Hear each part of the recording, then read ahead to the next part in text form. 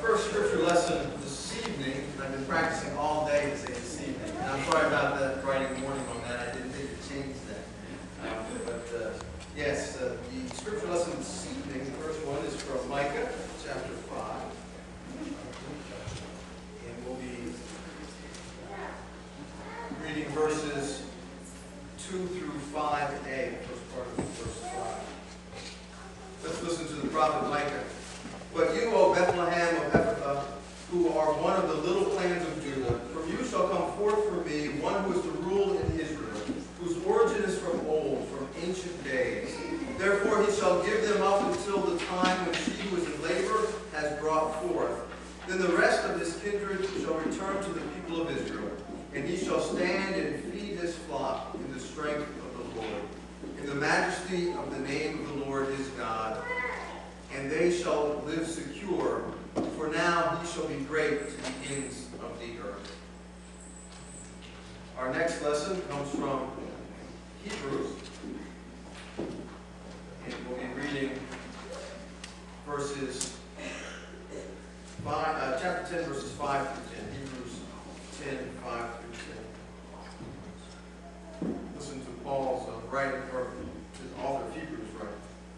Consequently, when Christ came into the world, he said, "Sacrifices and offerings you have not desired, but a body you have prepared for me. In burnt offerings and sin offerings you have taken no pleasure.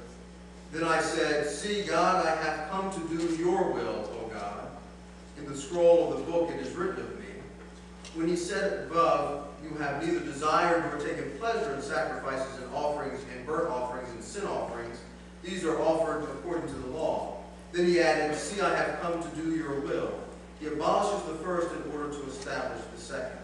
And it is by God's will that we have been sanctified through the offering of the body of Jesus Christ once and for all." And finally, our gospel lesson this evening, I almost said it this morning, this evening comes from Luke. And we're going to be reading chapter 1, beginning with verse 39. In those days, Mary set out and went with haste to a Judean town in the hill country, where she entered the house of Zechariah and greeted Elizabeth.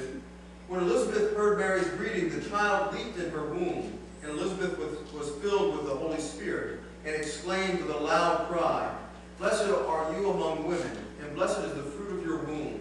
And why has this happened to me, that the mother of my Lord comes to me?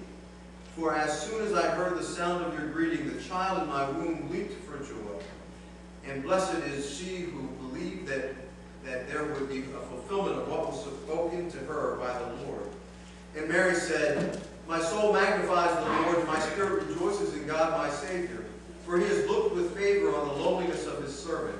Surely from now on all generations will call me blessed.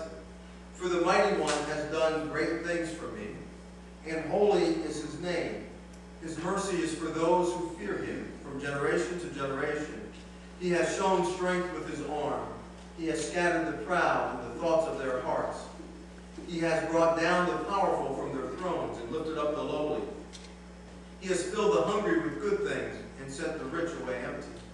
He has helped his servant Israel in remembrance of his mercy, according to the promise he made to our ancestors, to Abraham and to his descendants forever." This is the word of God for the people of God. Thanks be to God. We had a bigger crowd tonight than I expected. There was 4 of us here yesterday. Myself and Lee and the Pontowskis. Tom and Linda came by to see if anything was happening. They got as far as the driveway. Oh, I'm sorry. Yes. Yeah, but you were late. No,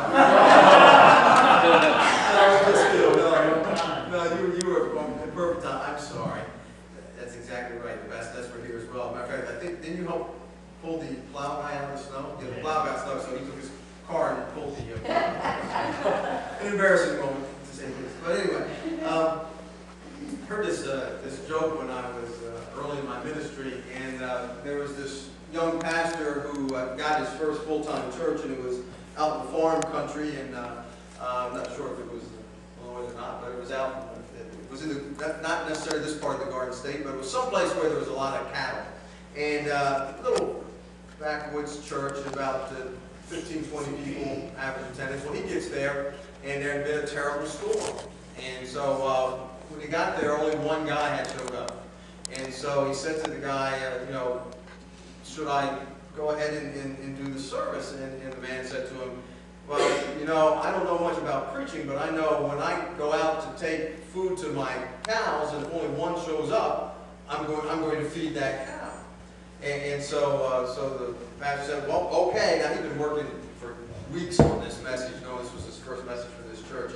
And he goes ahead, he preaches, and he preaches, and he preaches. He goes on for a good hour just preaching.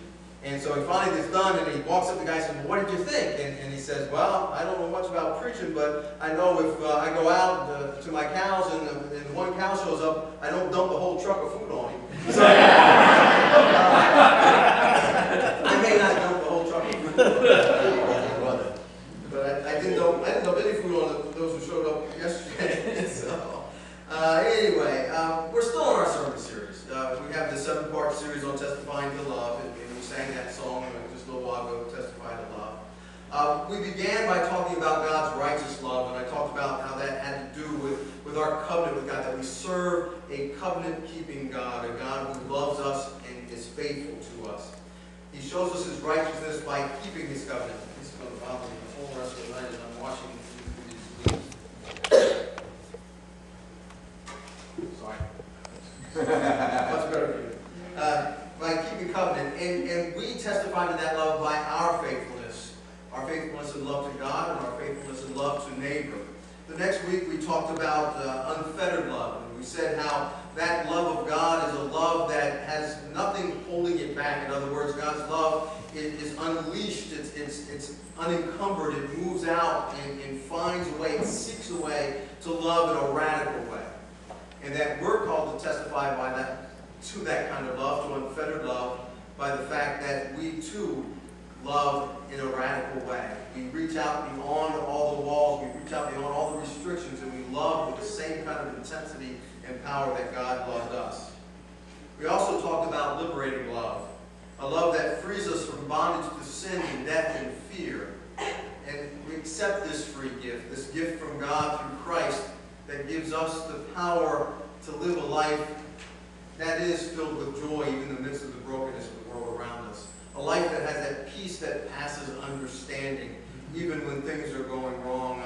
Unfortunately, the example we used last week was the funeral I had to do that week for the 2-year-old, and how we could see that love in the midst of death. We could see the love of relatives and friends and family, where 480 people came to the viewing just as an expression and outpouring of love for that family. And that's the kind of love the church has to have. In the midst of brokenness, in the midst of death, in the midst of loss, we still love as God still loves us.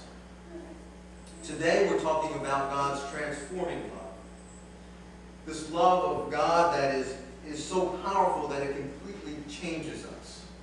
We become different when we meet that transforming love of God.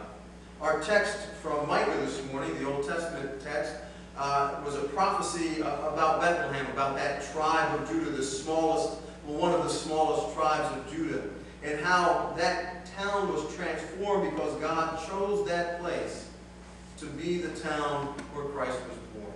How that backwater town was transformed into a place that people around the world, even to this day, think of when they think of Christmas. We sing "O Little Town of Bethlehem." We talk about that town.